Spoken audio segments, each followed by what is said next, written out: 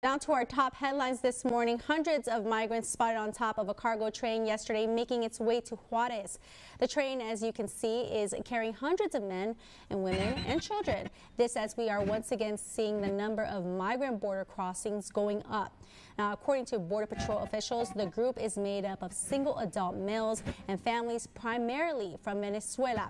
Hundreds of migrants continue to arrive in Ciudad Juarez using the freight train, according to our news partners in Juarez. Long lines could be seen throughout the day as they waited to be processed by Border Patrol agents. Some migrants saying they no longer have money to stay in Juarez and would rather surrender.